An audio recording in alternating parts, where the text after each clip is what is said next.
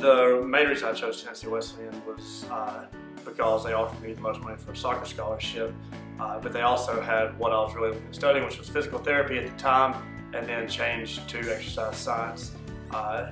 And with the exercise science, I also was able to study business, which in the end I knew that I wanted to run my own gym, and it really prepared me for that.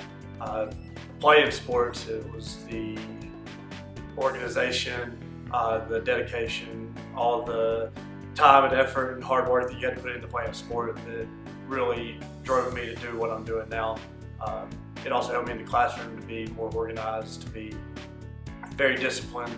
Tennessee Wesleyan prepared me for my career by offering me life experiences that really I was able to use in the job place.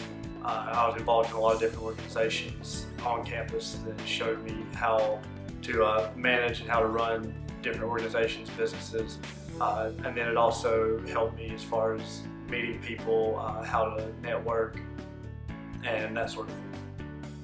The fondest memories I had at Tennessee Wesleyan were all probably soccer related, because that's what I came to school to do. I was not focused as much on school at the time when I got there, but as I started maturing, then school became more important to me.